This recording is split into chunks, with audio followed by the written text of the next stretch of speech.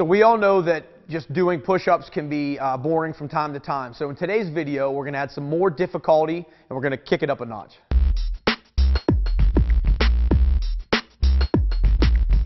Okay, your reps are going to decrease, but your time under tension is going to increase. And what I mean by that, you're going to get into a push-up position. You're going to do anywhere from 3 to 5 reps.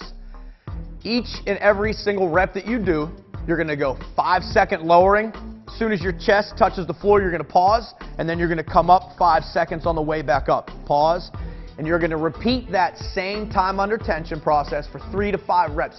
The goal behind this is to maintain good alignment. Shoulders, hips, knees, and ankles. We want to be tight through our core. We want to see no sagging. So let's get started. So I'm going to make sure that everything, I'm creating as much tension as I can. I don't want to have a relaxed body. I flex, squeeze, and squeeze my abs. So I'm here. I want to go 5, 4, 3, 2, pause. 5, 4, 3, 2, pause.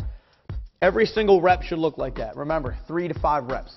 Thanks for watching. You Don't Know Squat. We'll see you next week.